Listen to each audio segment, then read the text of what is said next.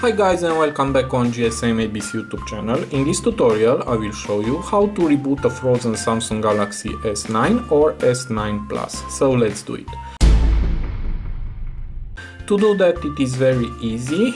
If your phone doesn't respond to any command, you must push and hold for a few seconds volume down and power button like this.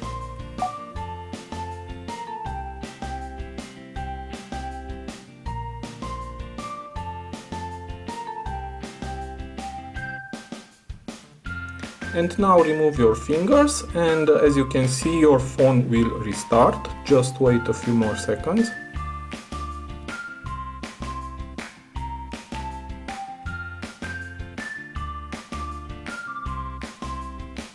And now, as you can see, you can use your phone again. So it is very easy. Don't forget volume down and power button. Just push it together until your phone will restart.